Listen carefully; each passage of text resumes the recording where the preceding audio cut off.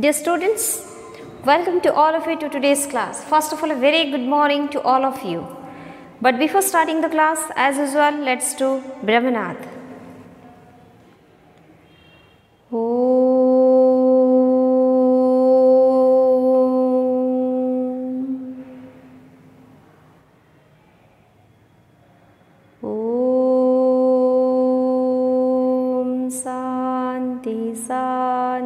Santi.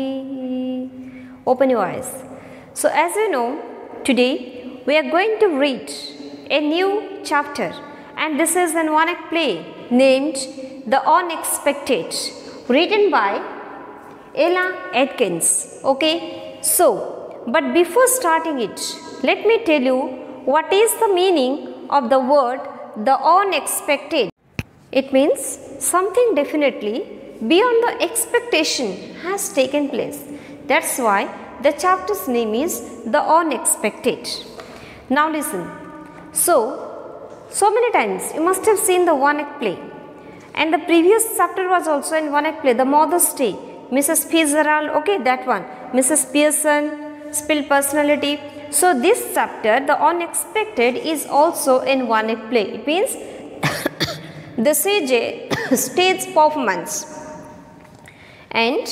But here this one is to some extent a suspense play. It is a thrilling experience to read this one. And today we are going to read half of your first unit. But before starting the chapter, let me introduce you with the characters. The characters are Mrs. Parker, Alice, Tom, Joe, Badger.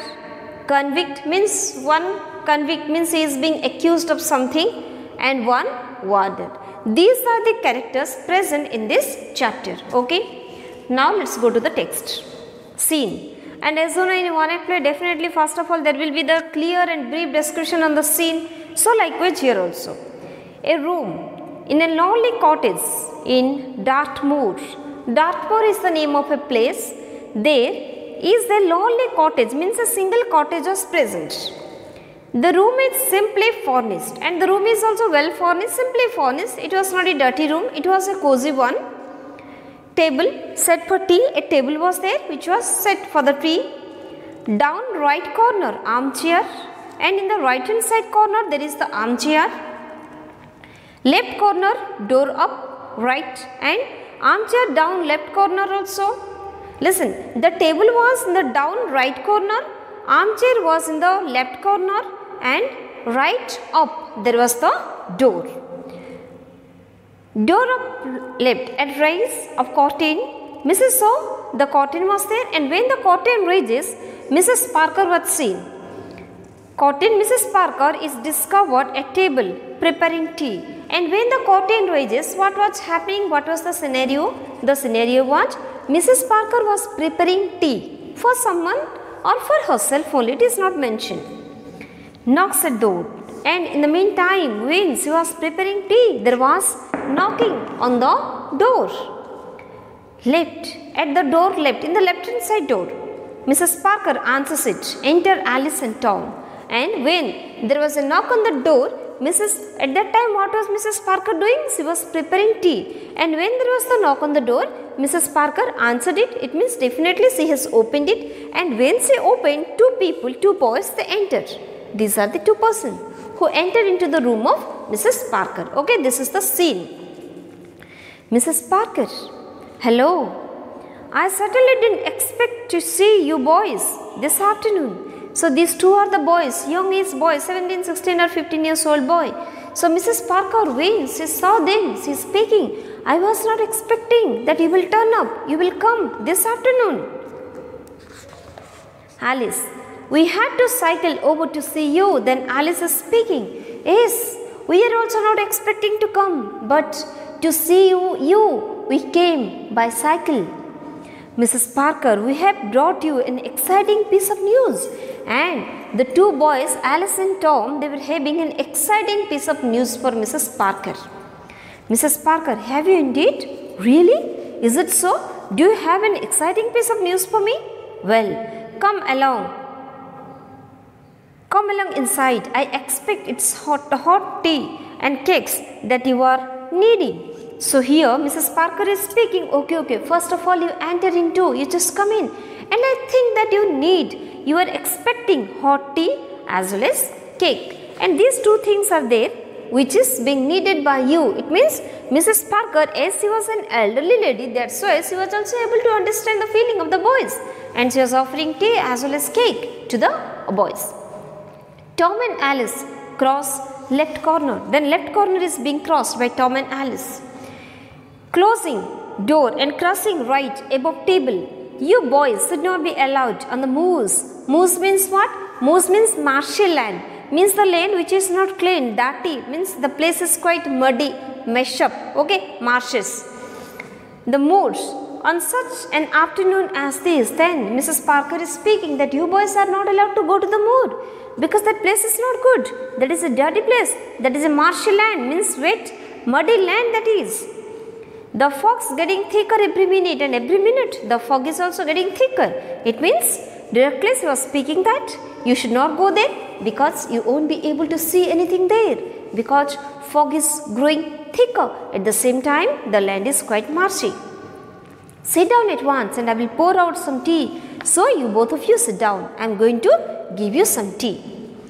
It means here, see one thing, Mrs. Parker was showing motherly love, motherly attitude towards Tom and Alice.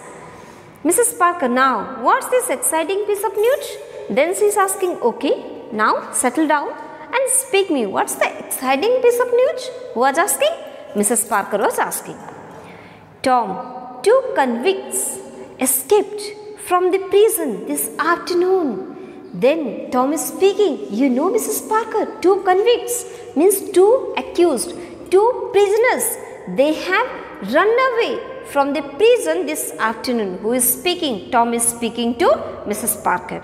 Mrs. Parker has a tea cozy in her hand. Tea cozy means an insulating piece of cloth which is used to cover up the teapot in order to keep it warm for some time. And she was having a tea cozy in her hand. At this, it drops it and remains motionless. So she was just think that this is a tea cozy. She was holding it in her hand, and when she heard this news, she just dropped it, and she was motionless. She was not speaking anything else. Who? Mrs. Parker, because definitely this news was an unexpected piece of news on the part of Mrs. Parker. Alice, yes. According to what we heard, they got away from a working gang about half an hour ago. Then Alice is speaking that is, according to the news, some working people, means some prisoners were working somewhere, and from there they have run away. They have escaped from that place. When the mist came on so suddenly, and when the fog came so suddenly, by taking the advantage of the fog, the 2 prisoners escaped from the place. They are believed to be somewhere on the moors, but all are believing that they must be somewhere in the moor. And of course, everyone in the village suddenly noticing Mrs. Parker's expression, and all are expecting that the 2 prisoners might be in the village, or they must have hidden in the village. And Mrs. Parker's expression changed. Okay, her facial expression was completely changed, and it was being noticed by Tom and Alice. Why, Mrs. Parker, what's up? Then they are speaking, Mrs. Parker, what happened? What happened? Rising and picking up tea cozy, and they were just got up from their seat. They picked up the tea cozy and said, Mrs. Parker, what happened? What happened? I say, I believe we have frightened you. Okay, you are being frightened by our words, isn't it? Who is speaking? Alice is speaking, because the 2 boys were expecting that Mrs. Parker was quite scared of the news that the 2 convicts are being escaped from the jail. Tom, there's nothing to be scared about. You know, the convicts are not likely to come this way, and anyhow Alice and I are with you. Then Tom is speaking, there is nothing to worry. No need to worry, and the convicts are not going to come here. And apart from this, I and Alice, we both are with you, so you should not worry about it. Mrs. Parker recovering herself, then Mrs. Parker, she got the sense. She was not senseless, she was just motionless. She was unable to speak Means she was unable to realize what to speak and how to react. Mrs. Parker, that's all right. I'm not afraid, but I was thinking of you boys. Then Mrs. Parker is speaking. No, I'm not afraid, but I'm thinking of you boys. I'm thinking of you. You will have to start back for the village as soon as you have had a cup of tea. And then Mrs. Parker is speaking. You just take your tea as soon as possible. Then go back to your home. Go back to the village as soon as possible, because I'm quite worried for you. Your mother will be worried out of her life if you are not at home before long. Means before time. If you are not reaching at home, then definitely your mother is going to be worried. Who is speaking? Mrs. Parker is speaking. So all these words are expressing that Mrs. Parker was having motherly attitude, motherly affection towards these two boys. It is visible from her words only. Crossing right. Wait one moment and I will bring 2 more cups. Exit right. Then she is speaking that you just wait. I am bringing 2 more cups so that I can give you tea. Alice. Above table now. Who would have thought Mrs. Parker would be nervous of a convict? Then Alice is speaking. He was quite surprised. Mrs. Parker is surprised. He was scared of the convict. She's lived alone in this cottage for the last 6 months, because since last 6 months she has been living in this cottage and has never shown the slightest fear or tremor or of anything else for that matter. Here, tramp means what? Vagabond. Vagabond means what? A homeless person. A person who travels here and there without a settled home. And here Alice is speaking that Mrs. Parker is showing concern. She is looking scary.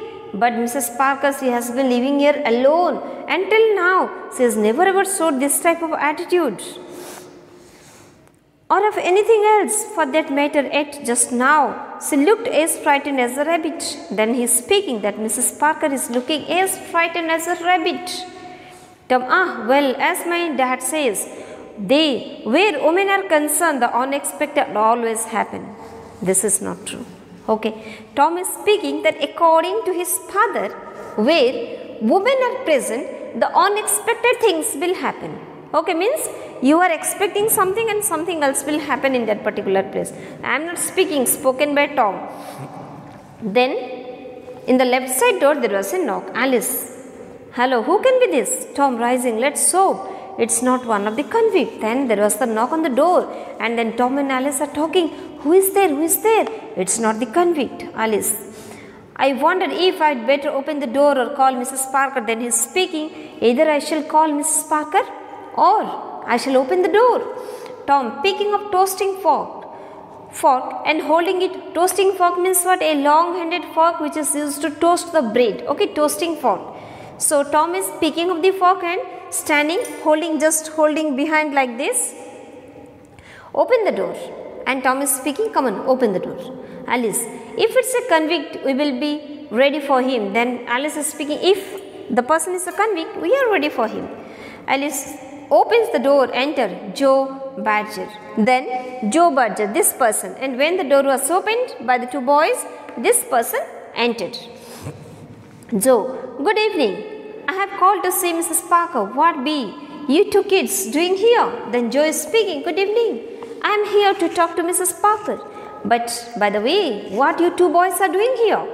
Alice, hello Joe. We are also here to see Mrs. Parker, and by the way, there's no need for that word. Kids, you are not quite 99 years old yet.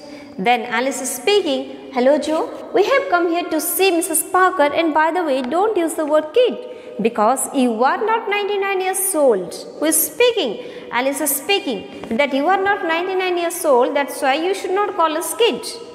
Joe, boys of your age should be kept at home when there be dangerous criminal at large. At large means free. Then Joe is speaking that boys of your age should remain inside the home when some dangerous criminals are at free, when dangerous criminals are on road.